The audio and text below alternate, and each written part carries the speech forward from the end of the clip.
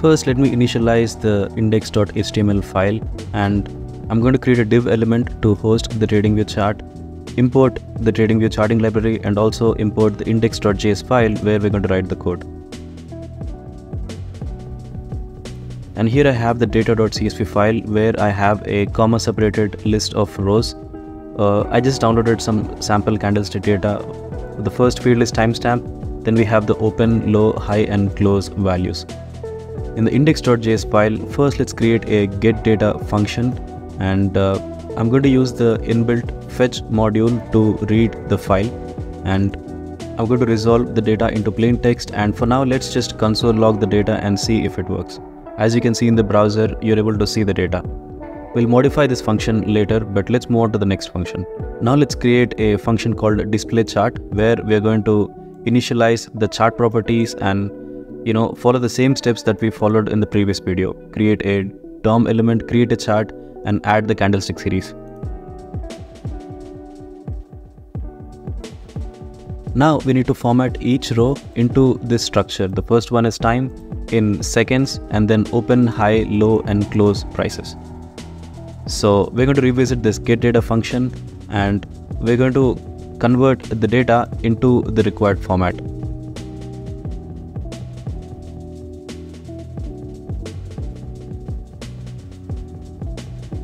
Now let's console log the data and see if the data is in the required format.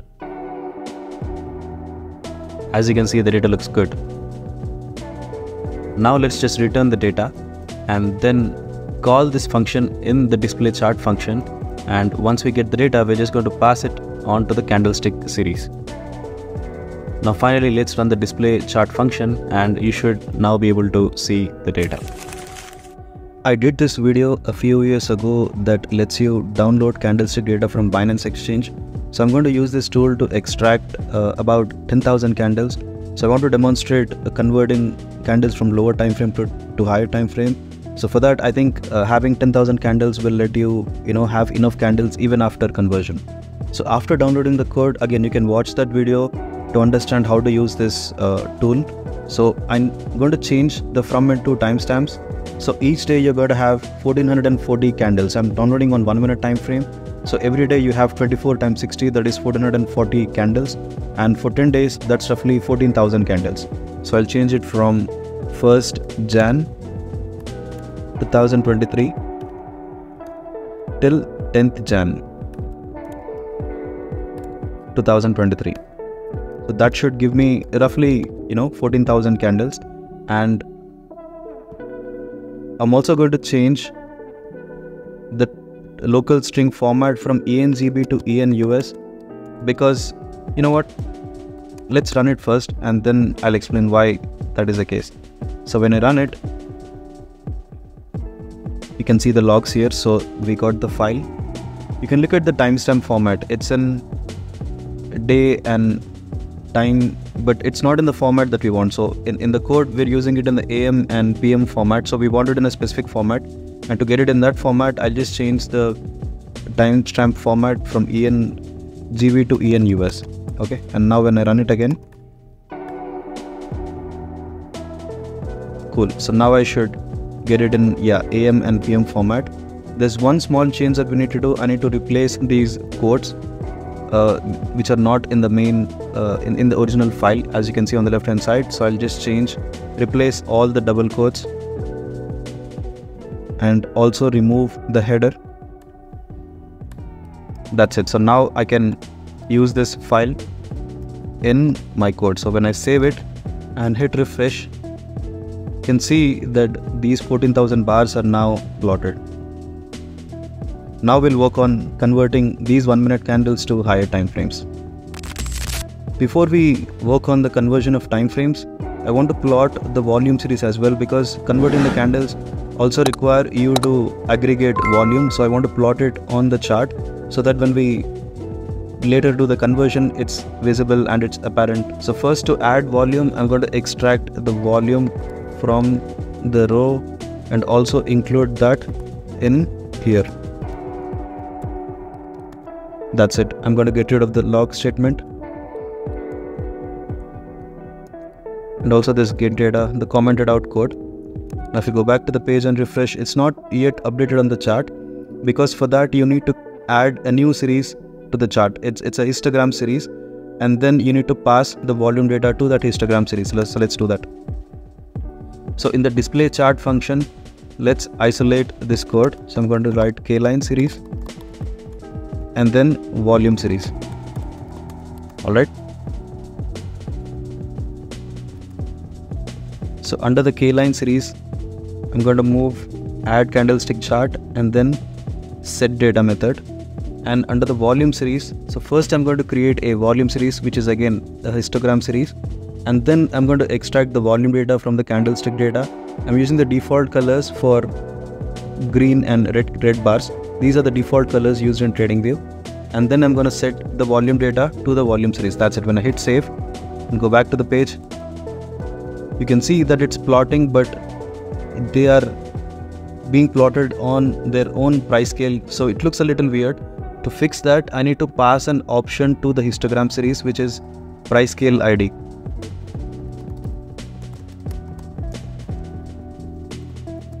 So when I set price scale ID to null, it's going to use the same y-axis it's going to use the same price scale for the chart series and candlestick series. So if I go back to the page, now we can see the volume is plotted, but it takes up so much real estate. So we want to condense the volume series to just the bottom 20% of the page, and then the candlestick series to the top 80% of the page. So let's do that.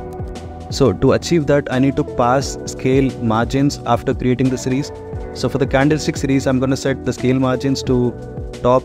It starts from 10% from the top and ends at 20% from the bottom. Alright. And for the volume series, I'm going to set the margin from bottom 0 to top 80%. So setting it like this, the bottom 20% is used for volume series and everything above that is used for the candlestick series, which, as you can see, it looks much cleaner and easy to read. Alright, so with that out of the way, let's work on converting the time series.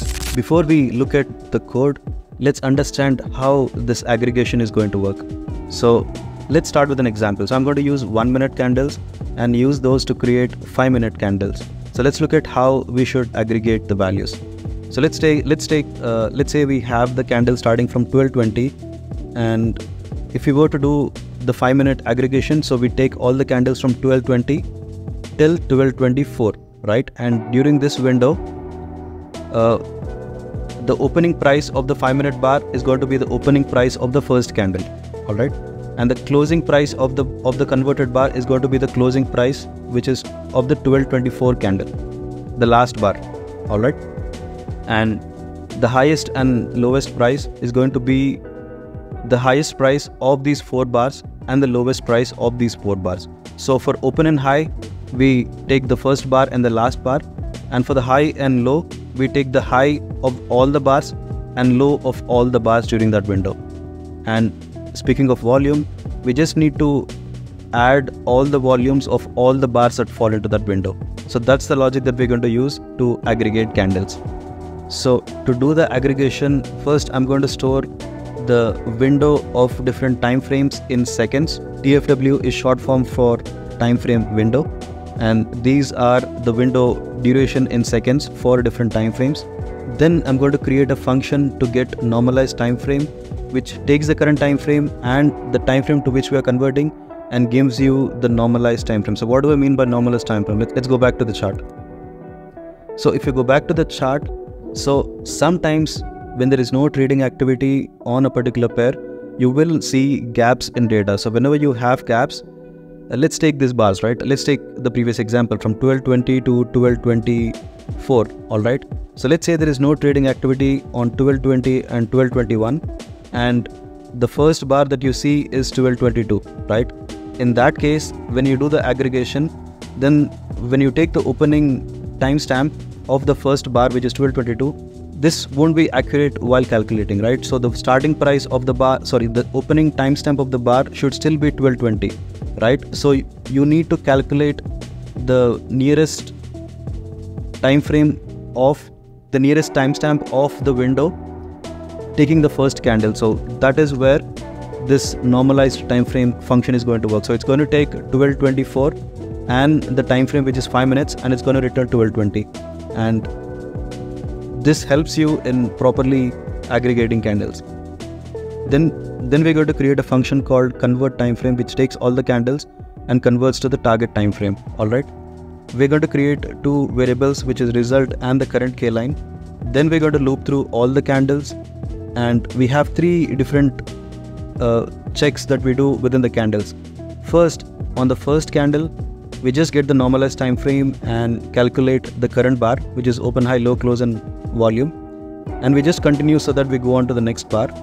Then every time the current timestamp is within the window, we just do the aggregation that we discussed earlier. So the open and high, open and close will be set here, but high and low, as you can see, we have to get all the bars and get the max and min, and the volume is just going to be a summation. So we just take the sum of all the bars.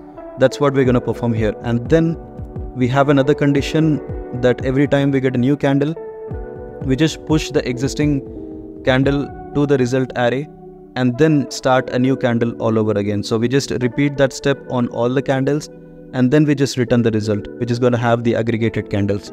Then we can go back to the display chart function and then use this function to create converted candles. For now, let's just set the target time frame to 5 minutes, and in the series we're going to use converted k lines instead of k line data. We just pass converted k lines here, and for the volume series we just pass converted k lines. When I hit save and go back to the chart, you can see now it is rendered on 5 minute time frame. So you can see that by looking at the timestamp. So it's 6:35, 6:40, 6:45. As you can see, it's aggregated on a 5 minute time frame. This works on multiple time frames. So if I set it to 15 minutes, just make sure that you have the time frame window set for the window that you're aggregating. So here you have 1 minute, 2 minutes, but let's say you don't have 5 minutes, and when you try to aggregate on 5 minutes, it will throw error because you need that window, right? So if I go back to the chart, you can see it's not rendering properly. So make sure you have that time frame window set. So I'll add the 5 minutes back. Now if you go back to the chart, you can see it works properly. So let's do it on 15 minutes time frame. If I hit save, the window is already there for 15 minutes. If I go back to the chart, you can see 8:15, 8:30, 8:45, 9. Yeah, it works fine. But wouldn't it be nice if you have a select option on the top where you can just drop down the time frame you want and the chart is re-rendered with the updated time frame? So let's do that. So go back to the index.html file. I'm going to add a select field with different options, and whenever the value is changed, I'm going to call the display chart with this value. And I'll go back to index.js function. I'll update the display chart function to take in target time frame, and I'll just pass the target time frame to the convert k lines function, convert time frame function. Just hit save.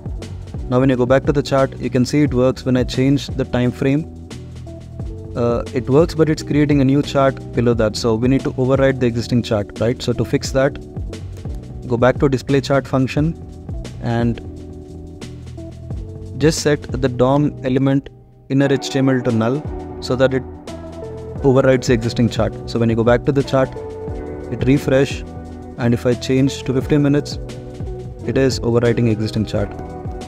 And if I select 10 minutes, it doesn't work because again I need to add the time frame window. Back to the code and add 10-minute window.